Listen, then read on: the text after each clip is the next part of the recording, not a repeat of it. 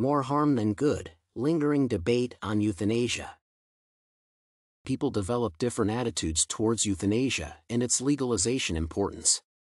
They use many reasons to support this idea for terminally ill patients to stop their suffering and stay autonomous. About 72% of Americans believe in the necessity of lifting the ban. Despite a variety of interpretations, euthanasia remains physician-assisted suicide that causes more harm than benefits. Such arguments as suicide contagion, a slippery slope practice, and unpredictable detrimental effects will be used to prove why euthanasia should be illegal.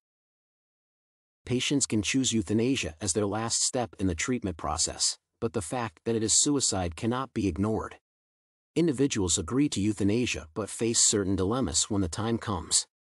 The example of the physician aid in dying in the Netherlands attracted much attention when a woman with Alzheimer's signed papers for a voluntary lethal injection but tried to stand up during the procedure. Even being properly prepared, family members and the medical team were emotionally challenged by their obligations. The goal of healthcare providers is to help patients improve their well-being and promote health, and euthanasia distorts these values. According to Dugdale et al., euthanasia is characterized by hastening people's deaths and the neglect of direct responsibilities. Instead of thinking about possible means of care, physicians choose an easy way that does not require many resources and time but a single step that may be legalized. Finally, to reject the idea of euthanasia, one should remember about unpredictable outcomes either for patients and their families, or medical facilities. Not many people accept death correctly and report depression, post-traumatic stress disorder, and insomnia with time.